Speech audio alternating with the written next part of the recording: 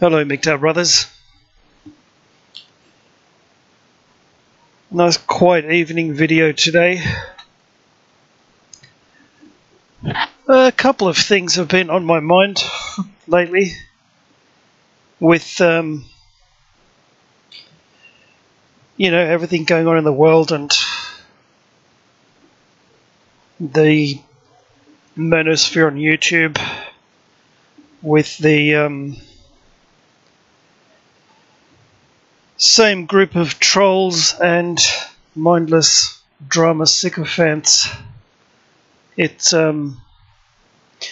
easy to lose perspective and focus. And all of the above mentioned things, they tend to elicit a tension response, a fear response, oh crap, the world is going to hell, what am I going to do kind of response.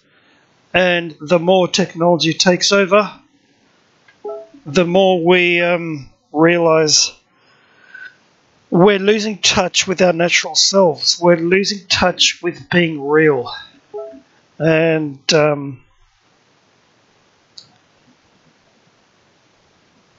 the important thing that I've noticed really helps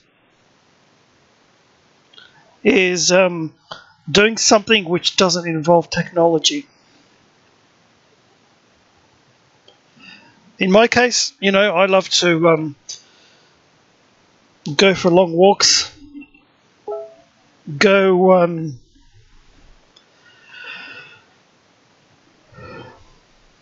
cycling when it's not too terribly windy,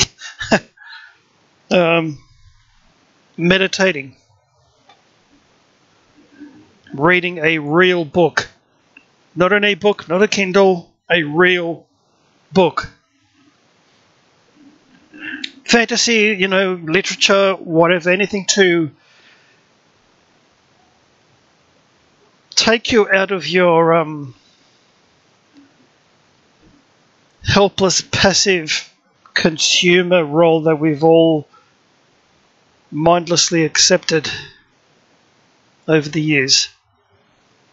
For those of you lucky enough to be skilled in this, get out into your workshops. Those lucky guys who have their garages converted into a workshop. Do some woodwork. Work with your hands. Nothing beats that feeling of satisfaction when you're doing any of the above things. Something which does not, and maybe you've got a vegetable garden in the back. Get out there and do some gardening. Hell, even mowing the lawn. Something which involves engaging with something real and non-technological. It's time to reconnect with the natural world as much as we can, and it's time to, as my friend Cave Creature would say, disconnect from the whirlpool of drama. Excellent video, by the way. I recommend you check it out. Cave Creature's latest video on the whirlpool of drama. Do some exercise. Play guitar. Yes, there are times when, when I do get into these kind of moods, I actually love playing my acoustic guitar. No amps, no plugging in, no electrical buzz from the pickups and the amp, just you and your guitar. I think my brother Eric Wade / Dynamite Rabbit would seriously appreciate that one. Because we're, hell, write, paint, draw, and when I say write, I mean actually write. Pen and paper, nothing beats it. I do it myself. It's fantastic. Engage with creativity as much as you can. reclaim, it's very important now, especially now, to reclaim our sense of human individuality and to realize that we are creators. No, and I'm not talking about that hashtag campaign going on, real creators, where you come up with a concept of something or an idea and you turn it into a finished creative work.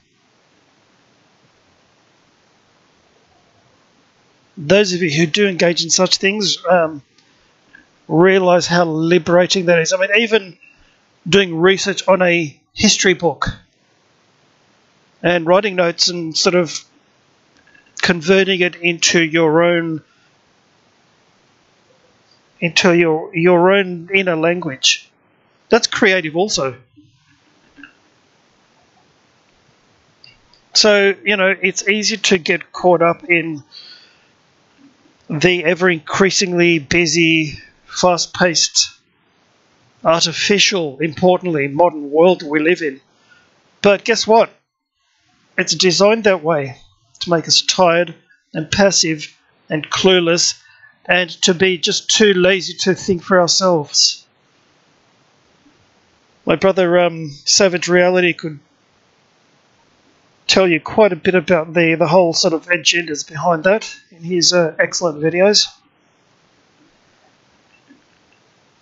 Designed to make us passive, pliable, mindless consumers, to create a desire and a false need. Oh, I really need the latest iPhone. No, you don't. You need food, water, shelter, and clothing is what you need.